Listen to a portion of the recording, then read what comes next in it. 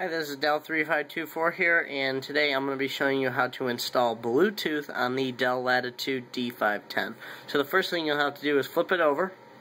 You will need a small Phillips head screwdriver, and what you're going to want to do is unscrew this and this. It will release the hard drive, but I don't have one in there.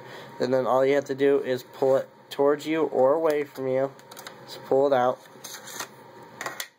And then you're going to have something that looks like this. If you don't have it in here, it'll probably just be hanging there, and it'll be connected here. All you got to do is pull this out. I can get it out. There we go. And all you do is, there's a little hook that it's under. All you got to do is unhook that.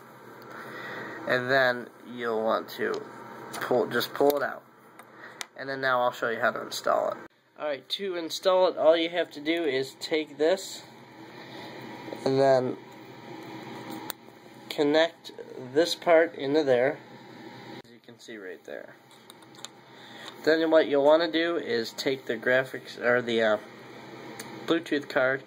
You want to have these the serial number ID showing, facing you, and you'll put it in like so. It'll just glide in to its little compartment until it stops. And then what you're going to want to do is take this, make sure you get it under this hook right here. That is important, so you will be able to put back in your hard drive. And then you just connect this back to the connector on the board. Make sure that is in tightly. And you're going to put your hard drive back in. Make sure you put this the same way back. And then just put that back. Then screw in these two holes again. And then you'll go to the computer, turn it on, and if you got it to work correctly, a blue Bluetooth symbol should pop up right there.